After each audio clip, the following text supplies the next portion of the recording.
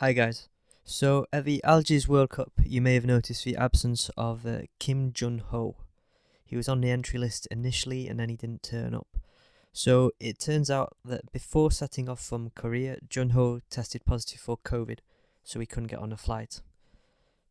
You can read all about it in a blog post from Kim Junghwan. It's a bit tricky to read if, like me, you don't speak Korean, but it's definitely worth looking at.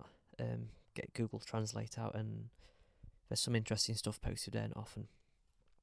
So Junho's absence gave the opportunity for perhaps a lesser known Korean to step up. He's called Do Gyeongdong, excuse my terrible pronunciation. Some of you may remember him. I made a compilation in 2021 before he even made his FIE debut. As soon as I saw him, I thought he had a lot of potential, and he seems to be fulfilling that quite well. He's not super young. He's currently 23, but and he's not had any super outstanding results. No medals, no last eights. But in his debut season, he made last 16 in his first ever World Cup, and then he made at least a last 64 every event, which is pretty consistent.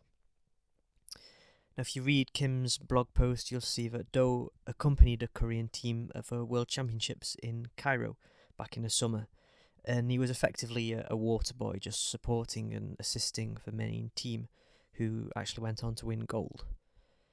And apparently he was a bit down about the whole thing, not being part of a team, and but Kim Junghwan came and gave him a talk about how, he'd have his chance, and don't you worry, you'll have your opportunity. And he did have his chance, and here it was, and he definitely took his opportunity. It's very exciting to see the new generation of fencers coming through. In France has been Bibi, Pianfetti, Patrice. Italy has Gallo, Torre, plenty of other young talented fencers coming through also.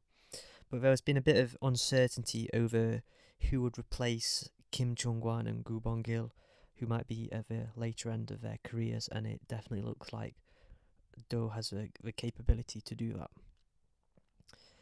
And he probably will have more opportunities to prove himself later on in the season, as Oh Sang-guk appears to be injured. He posted this on Instagram. I don't know exactly what's wrong, but by the comments it sounds like, he's going to have to go through some rehab, resting, so it's likely that there'll be a big gap in a Korean team that will need filling.